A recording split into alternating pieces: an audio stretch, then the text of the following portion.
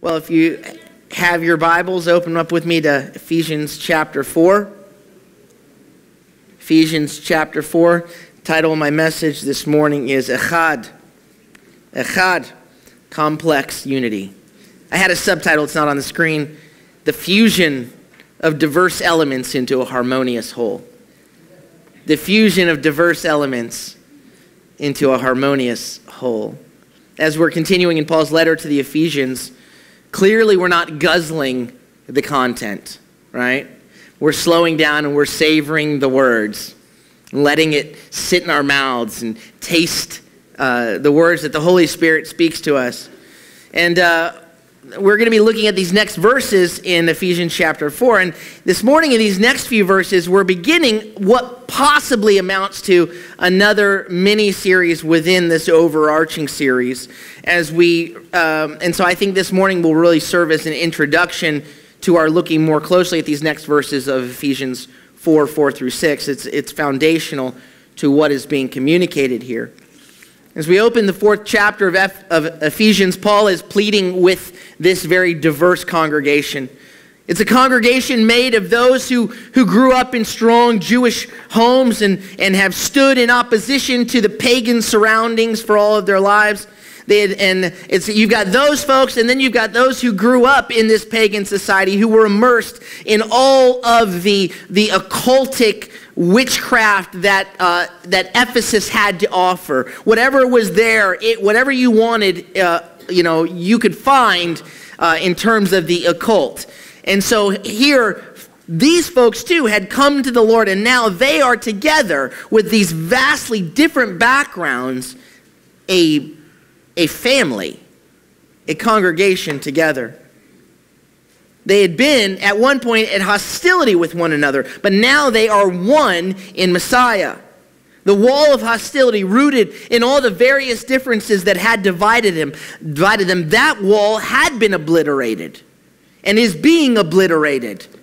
So he pleads with them, you are Kedoshim, you are holy ones, you are saints, you have been made pure by Messiah Yeshua, sons and daughters, chosen, adopted, favored. That's who you are. That's the worth that God has declared about you. So now walk your worth. Walk the way of the king. Walk the way of the kingdom. Learn the way of the king. Walk in true humility and attitude and heart. I read something this week. It says, being humble doesn't mean thinking less of yourself. It means thinking of yourself less. I thought that was pretty cool. Walk with humility. Thank you, Charlie. Walk with meekness, power under control, strength and submission. And last week talked about be slow to anger, right? God is slow to flare his nostrils. Not just slow to an outward explosion of anger, but that inward boiling of anger. Slow to flaring his nostrils. But you, Paul says, be slow. Slow to flare your nostrils. He says, bearing with one another. Like if someone says to you, I'm bearing with you. Are you like, aw, that's so sweet. Really? I'm putting up with you. I'm tolerating you. Thank you for tolerating me. Bearing with one another. Believe it or not, sometimes I'm difficult to tolerate.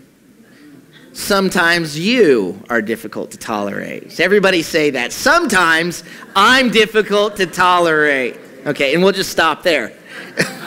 Let's just focus there. And he says, bearing with one another, right? And then the whole aim of the message here pivots onto the next phrase in verse 3 that says, making every effort to keep the unity of the Ruach in the bond of peace. Unity.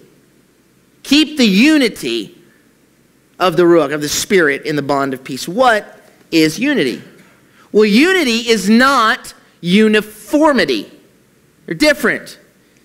Uniformity means that we all are uniform, right? We're like a replica of one another. We're like wooden soldiers. All look the same, cookie cutter style, in uniform, one form, uniform, one form. So unity is not uniformity, and unity is not singularity.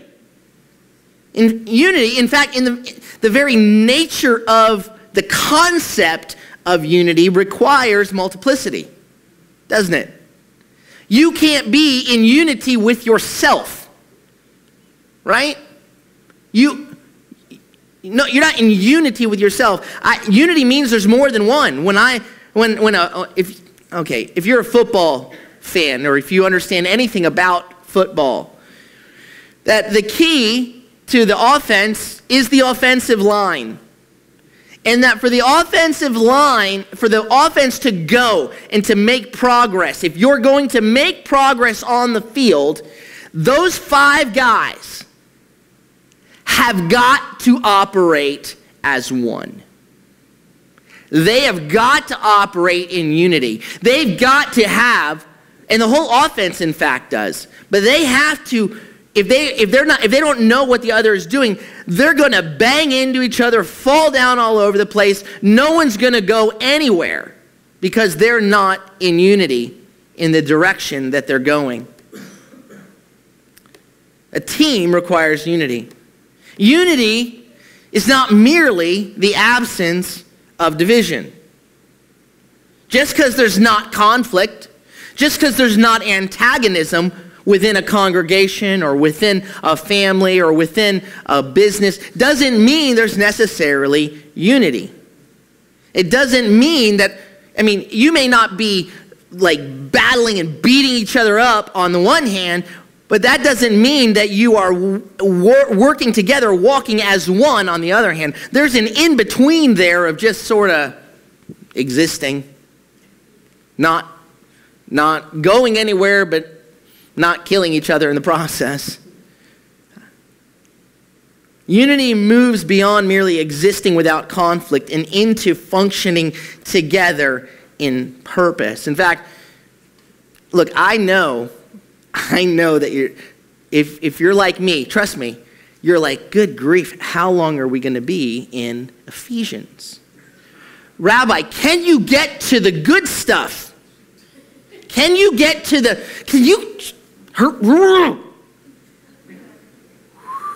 slow down. Slow down. Let's get to the spiritual warfare. Let's get to the stuff at the end, right? Let's go, right?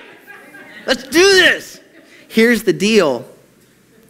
If we don't get down that we have to be in unity, walking the way of the King, with the values of the King, in unity for what purpose? We don't defeat the enemy with the weapons of the enemy. And those weapons often, the weapons of this world, what is the nature of the weapons and the fighting in this world, of the spirit of this world, is anger and rage and hostility and domination and take you my way. We've got to get down the way of the King. Together, keep getting down. We're not going to get it down, but we've got to be getting that down together in purpose, in functioning together. If we are going to go into the darkness by the power of the Holy Spirit, we must be in unity. And we're all so stinking different. We're all, and some of us are so much alike, that's where we bang up against each other too, right? Like, just my spot. Unity means moving together as one in purpose. And in unity, what the Lord himself has declared that we can do anything, accomplish anything when we walk as one. Now, he declared this in a negative way, actually. In Genesis chapter 11, you'll recall, the Tower of Babel. Remember that great story? The people were operating in unity. They were operating as one, as it were, in order to make a name for themselves. They were operating as one, not to exalt the name of God, but to make a name for themselves. They were unified in language. They had one language, Echad, the same language. It says Adonai said, look, the people are one, Echad, and all of them have the same language, Echad. So this is what they have begun to do. Now nothing they plan to do will be impossible. Come, let us go down and confuse their language so that they will not understand each other's language. In unity, when humans are operating in unity, Echad, the Lord says nothing they plan to do will be impossible. In this case, their Echad was to make a name for themselves instead of focusing on the name of the Lord. Operating in a proud rebellion against God, in an independence of God. I don't need you. We'll make a name for ourselves. We don't need you to make a name for us. So the Lord, you'll notice in Genesis chapter 12, when he comes to Abraham, he says, I will make for you a great name. God will make Abraham a great name. But when we say, I'm going to make a name for myself, that's when the Lord says, no, wrong. He says, nope, for their own sake I will intervene. And God comes and brings confusion. You know, I've often heard people say, well, God's not the author of confusion. Well, in Genesis 11, when our unity is a unity against the purposes of God, then for our sake, and ultimately for his own name's sake, God intervenes. And if necessary, authors some confusion. But Rabbi, doesn't the Bible say God's not the author of confusion? Well, in 1 Corinthians 14:33, Paul is giving instructions to the assembly about order in their service in regard to the gifts of tongues and prophecy and so forth, interpretation of tongues. And he says the spirits of the prophets are subject to the prophets. You're not in some sort of trance. You're not out of control, he says. You're not when you're bringing forth the word of the Lord. And then he says, for God is not a God of, and I didn't put this word up here, but the word in Greek is akatastias, but of peace. What is akatastias is not confusion. It's rebellion. It's revolt. It's uprising. God is not a God that is okay with uprising and rebellion and revolt and asserting your own way. That's what he's not okay with. And so within the congregation in 1 Corinthians 14, and someone says, I'm going to make my way, and he says, hey, let's have order, and God is not a God of this uprising. It's the same word that's used in Acts 5:36, where Rabbi Gamaliel is trying to tell everyone, just relax, and he points to an uprising that had happened, the uprising of Theudas, and he uses this particular word. God is not a God that's okay with rebellion and uprising. He's dealt with it, right? In heaven, he's dealt with it. And what he does is when Satan rebelled against him and rose up against him, he said, you're out. And when Adam and Eve rose up against God to say, we'll take the fruit, we'll do it, and didn't submit to God's way, the garden, we were sent out of the garden. When there are those who come in unity to rise up against God, he will indeed scatter them in confusion. That is an act of mercy. He will scatter them in order to give them an opportunity to turn to him. I mean, you have passages in the New Covenant scriptures where in 1 Corinthians 5 where the Lord actually says about someone who's walking in open rebellion against God, overt rebellion within the congregation and saying, hey, saying, I'm fine, he says, expel him, hand him over to the adversary, so that the purpose is that ultimately he will experience the depths of his lostness and therefore return to God. The purpose of God is redemption. So in unity, God will not tolerate unity against him. So back to unity, though. In Hebrew, the root word for unity is Echad or Yachad. Yachad, our name used to be Beth Yachad, Beit Yachad. It's a word we know well. Echad is a word we know well. It's the word for one, to operate as one. Shema Yisrael. Adonai Eloheinu. Adonai Echad. Hear, O Israel, the Lord our God, the Lord is one. Echad. And we're going to come back to that in just a moment here. But I want you to follow what Paul is doing here in Ephesians 4. He says, making every effort to keep the unity, the oneness of the Ruach in the bond of Shalom. And then he continues with this line of thinking, making every effort to keep this oneness. For there is one body, one Ruach, just as you also were called with one hope of your calling, one Lord, one faith, one immersion, one God and Father of all, who is over all and through all and in all. One body, one Ruach, one hope, one Lord, one faith, one immersion, one God. Paul begins to define here foundational points of our unity. And we're going to, that's why over the next couple of weeks at least, we're going to go and we're going to look at more closely at these foundational points. I don't think this is going to be a 7-part mini-series, but maybe at least 2, but maybe 3. I expect on some weeks we're going to cover 2 or 3 of these. But as we study these foundation points more carefully, and you'll see this as we get there, you'll find that each of these one that each of them contains an element of diversity, a unity in each of them. For example, one Ruach, one Spirit. But in 1 Corinthians 14, it says there is one Ruach, one Spirit, but many gifts, and he distributes them as he sees fit. So you have the one Ruach, but there's a diversity in the expression of the way the Ruach operates. But one Ruach, it still comes back to the one. To the one. As we look at this oneness, the unity to which we are called, God's not calling us to uniformity. I love that. I love that. When I was in Bible college, I grew up and different influences in my life. Some of the most influential pastors in my life,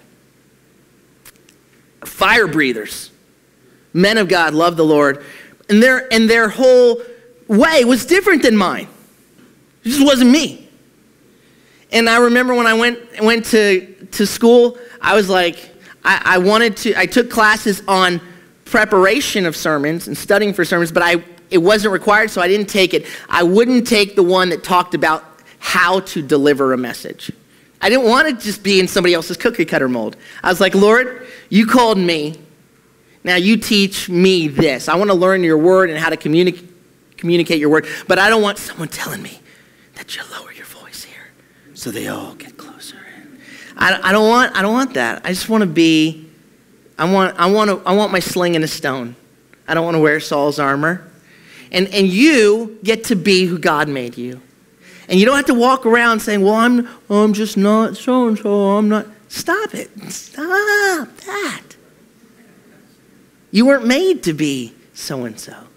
If you were so-and-so, you wouldn't be you. And there'd be a piece of the puzzle that was missing. Don't try to fill someone else's spot in the puzzle. Fill the spot God made for you. Be who God's called you to be. Understand who that is. Keep seeking. So he's called us to this unity, but it's not uniformity. And so as we look at this unity, we're going to see the multifaceted aspects of these foundation points. And the first one we see, of course, is one we're very familiar with, which I'm going to just go through very briefly here, because we know it so well. We've gone through it so many times. It's just this idea of one body, right? We know the whole concept that Paul really lays out in 1 Corinthians 12, that we are one body with many parts. We understand this illustration. It's a beautiful illustration. It's a picture that is easily communicated, well understood. I've made mention of it on however many occasions. Many diverse parts, one body.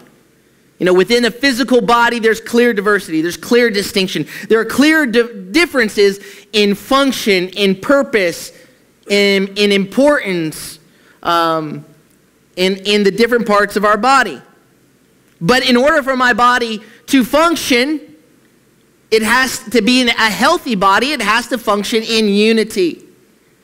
My organs need to be operating with my brain, and my eyes have to be paying attention so I don't trip over stuff. And you know what I mean? All of it working together in unity. And it's brilliant the way God made us. And in the body, prominence does not directly equate with importance. My nose is prominent. But no one really, people may whisper, When I hit puberty and my nose hit puberty first. It said, let me get a head start. And it jumped ahead of the rest of my face for a while there. And I was like, what are you doing to me? It's like, don't worry, pimples are coming with me. I'm like, sweet, this is great.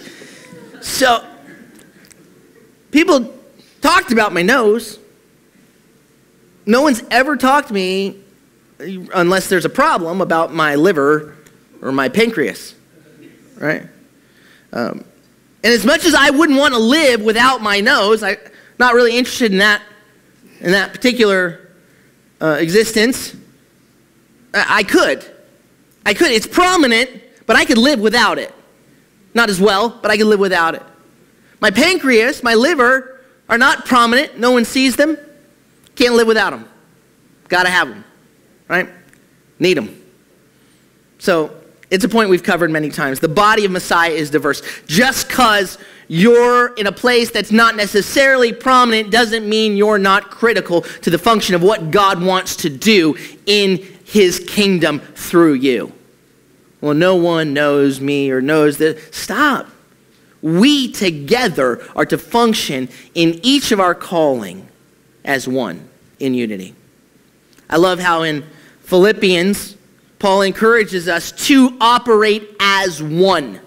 He says, when I hear about you, I want to hear that you're standing firm in one spirit. This is Philippians 1, 27, 28. I want to hear that you're standing firm in one spirit, striving. There's an effort and an energy that's being put forth here.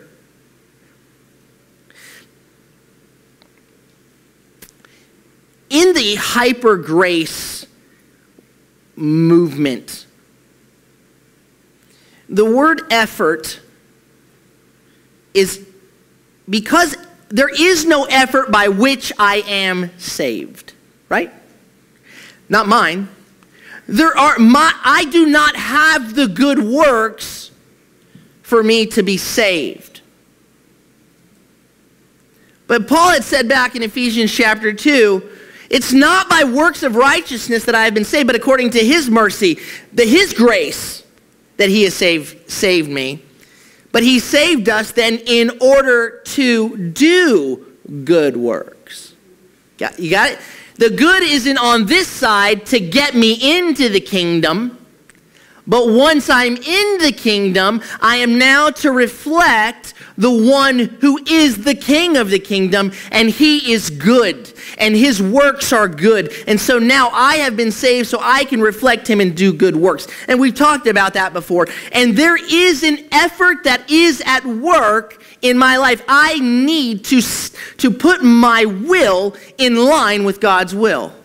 May your will be done. There is the word effort and working, not to get saved, but once we are saved, to do the work of the King, to do the work that he's called us. So he says, don't assume unity is just going to happen. Don't assume that, well, if we're just not getting along, I guess it just wasn't meant to be. Guess gotta go, it's uncomfortable for me. Speed bump, I'm out. He says, quit your whining and make every effort. Make every effort to walk in unity. Putting up with one another. And here he says, I want to hear you standing firm in one spirit, striving side by side with one mind for the faith of the good news, and not being frightened in any way by your opponents. From your unity, they see this as a sign of destruction, but for you, salvation, and that's from God. Striving side by side, one mind, one spirit, your oneness, your unity is evidence that God is at work. But for the last few minutes of our time in the message this morning, I want us to look a little bit more closely at the foundation of unity, of oneness. I want to fast forward to the last of all those ones, one God. One God. Shema Yisrael. Adonai Eloheinu, Adonai Echad. Hear, O Israel, the Lord our God, the Lord is one. Adonai is Echad. First of all, this is especially important to us because as we seek to make the message of Yeshua known to our fellow Jewish people, the initial protest against our faith, against the divinity of Yeshua, against the complex unity of God, is based on a misunderstanding of the Shema. Behold, God is one, and you've got three gods, they say. You've got three. Can't be. When we speak of the oneness of God, Adonai, Echad, it is important to understand that Echad does not point to a unique singularity. Yes, in the Hebrew Bible, Echad means one, but it's one as in one day, consisting of day and night. In Genesis 1:5, Yom Echad. Or man and woman becoming one, and they shall become one flesh. Levashar Echad. Genesis 1:24. Or all of the pieces of the tabernacle together making one unit.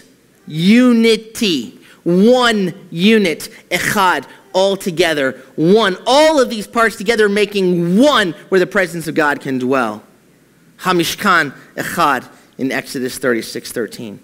Even the famous Lubavitcher Rebbe, Menachem Mendel Schneerson, who many believed to be the Messiah, he passed away in 1994, and then some are waiting for his resurrection. Even he noted that the word Echad does not pertain to unique singularity. I'm going to read a lengthy quote by him, but you can read along with me so you won't get lost on the way. He writes this: Echad means one. The Shema proclaims the oneness and unity of God, which the people of Israel are charged to reveal in the world, and which will be fully manifest in the era of Moshiach. But is Echad the ideal word to express the divine unity? Like its English equivalent, the word does not preclude the existence of other objects, as in the sequence 1, 2, 3, nor does it preclude its object being composed of parts. We speak of one nation, one forest, one person, one tree, despite the fact that each of these consists of many units or components. It would seem that the term Yachid, which means singular and only one, more clearly expresses the perfect simplicity of God. I find it interesting, he says, which Maimonides states to be the most fundamental principle of the Jewish faith, and the axiom that there is none else besides him. He's like, a better word, it would be if the Lord had decided to use the word Yachid. I wish he'd have done that and not caused us this particular confusion. God didn't use the word Yachid. He said, Shema Yisrael, Adonai Eloheinu, Adonai Echad. The Rebbe continues, Hasidic teaching explains that, on the contrary, Echad represents a deeper unity than Yachid. Yachid is a oneness that cannot tolerate plurality. If another being or element is introduced into the equation, the Yachid is no longer Yachid. Echad, on the other hand, represents the fusion of diverse elements into a harmonious whole. I love that. The fusion of diverse elements into a harmonious whole. The oneness of Echad is not undermined by plurality. Indeed, it employs plurality as the ingredients of unity. Unity. Echad speaks of a unity, a complex unity, the different parts making one. Of course, when we were in Ephesians chapter 2, we took an interlude back to Genesis 1. You'll recall when the only good old days were the days before the fall. And in Genesis 1, the Spirit of God he tells us about the creation of humanity with this particular language. It says, then God said, using the word Elohim, im being a plural word. Elohim is actually a plural word. There's plurality in the word itself. Then God said, let us make man, Adam, in our image, after our likeness. Verse 27, God created humankind in his image. In the image of God, he created him. Male and female, he created them.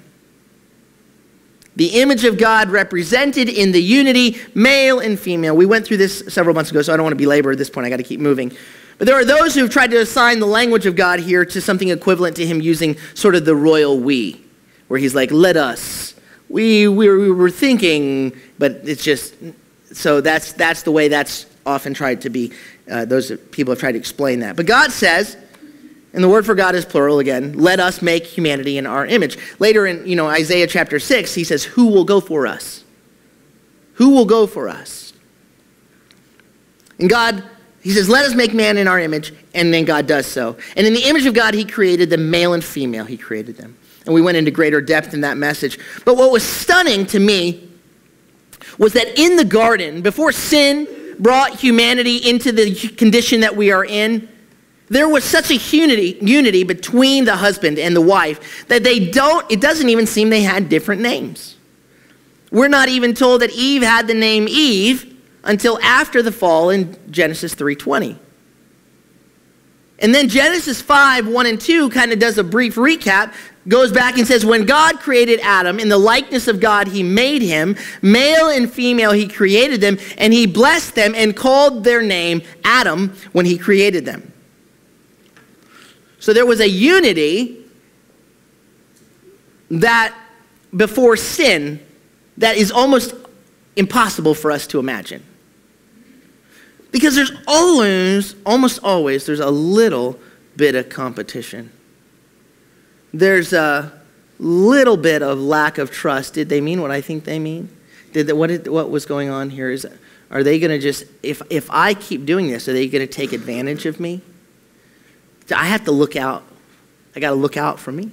See, sin seeks after self, to exalt self, to get my way. Satan's rebellion against God was one in which he sought to exalt himself. Before sin entered humanity, there was only a pure unity between the husband and the wife. There was no shame. There was total exposure. It says they were naked and had no shame. There was no fear, no concern. None of that. Only truth. Only trust.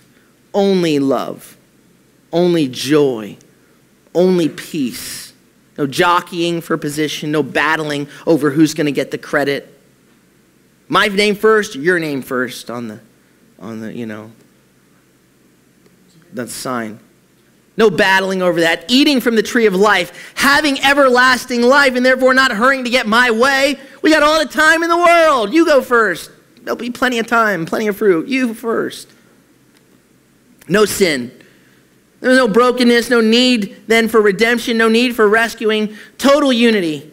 Yes, there was distinction. There's male and female, but they were one. They were Echad in the image of the Echad. One. Total unity.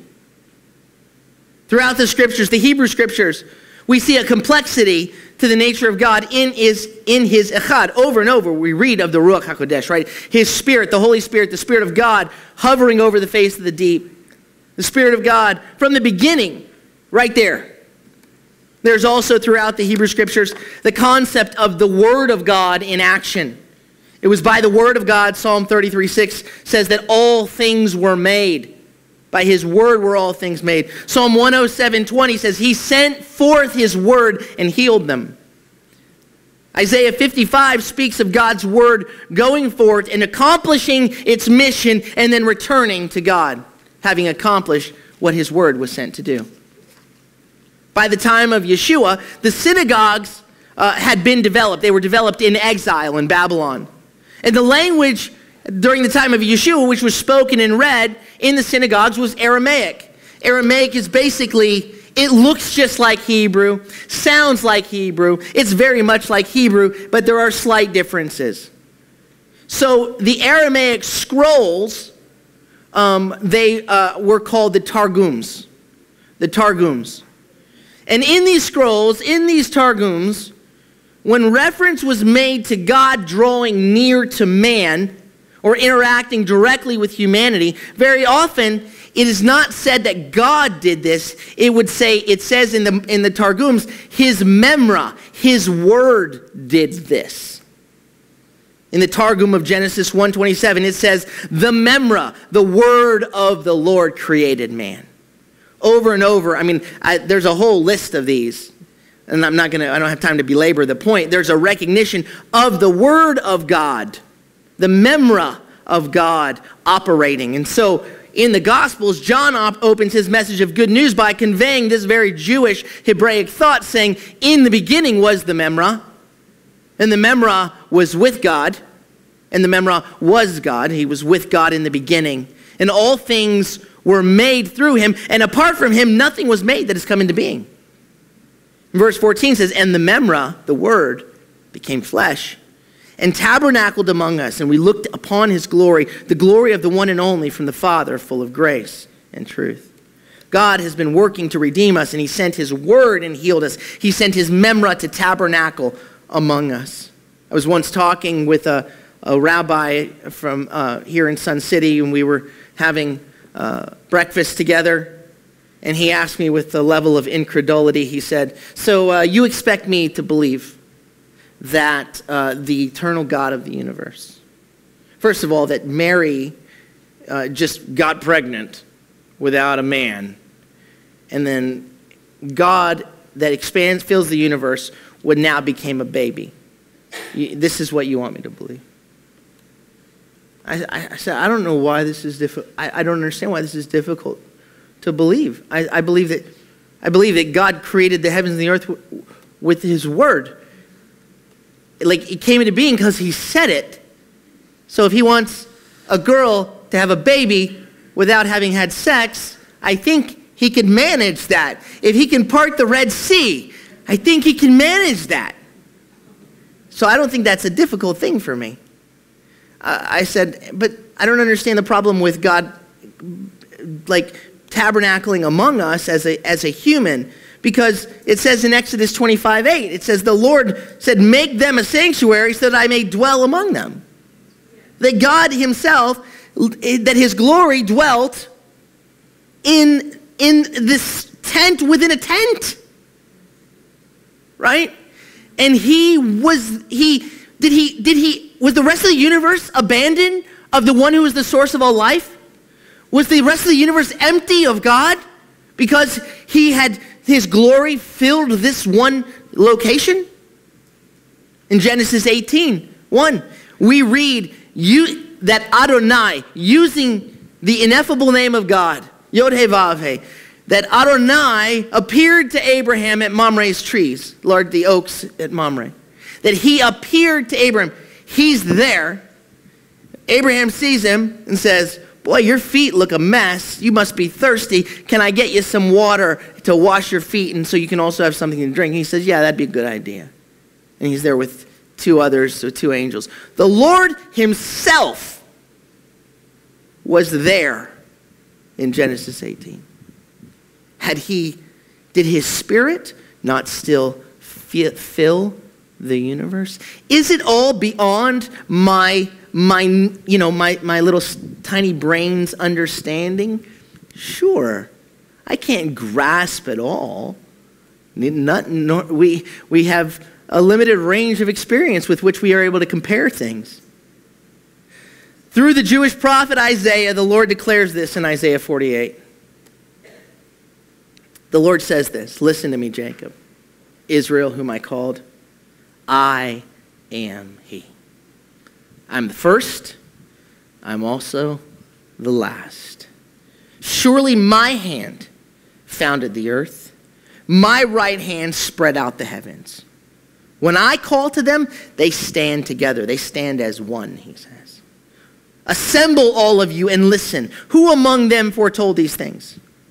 Adonai loves him. He will do his will against Babylon, his arm against the Chaldeans. Verse 15, even I have spoken.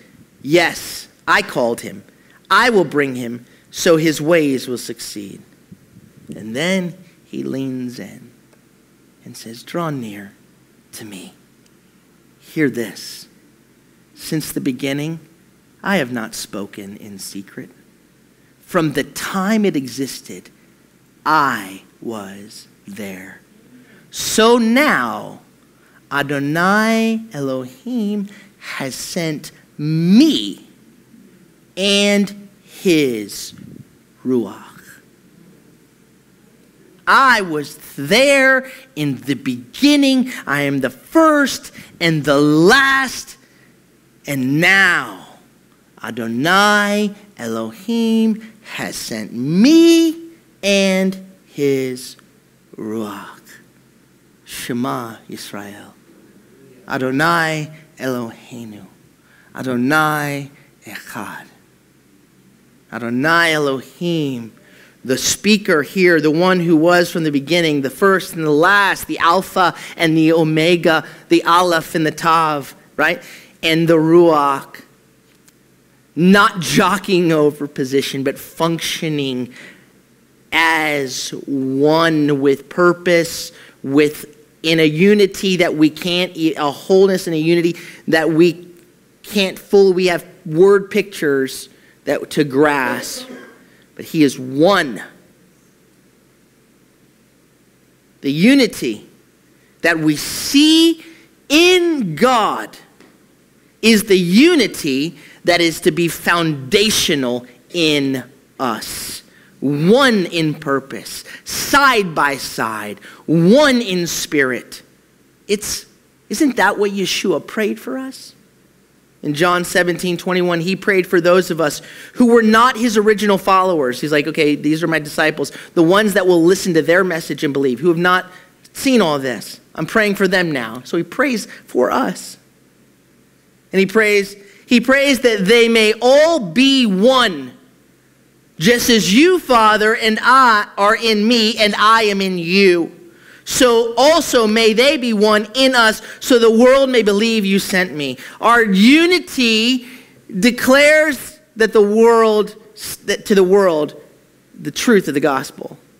That's why Paul says, by this, when they see you side by side as one, it's a sign to the darkness of its destruction. It's a sign to the invisible world of darkness that they are perishing, but you have been saved, that you have life, your unity as God performs his unity in us. Until this past September, we were Beth Echad, House of Unity, and now we are Temple Beit Chadash, House of New Beginnings. But we're always a house of unity, right? In line with the things of God. Last year when we went through the series on deception that's attacking the believing community from within, you have congregations and ministers and believers who reject things like the belief that Yeshua's death, that his shed blood was necessary for our atonement, that his death is a substitute for my own deserved death.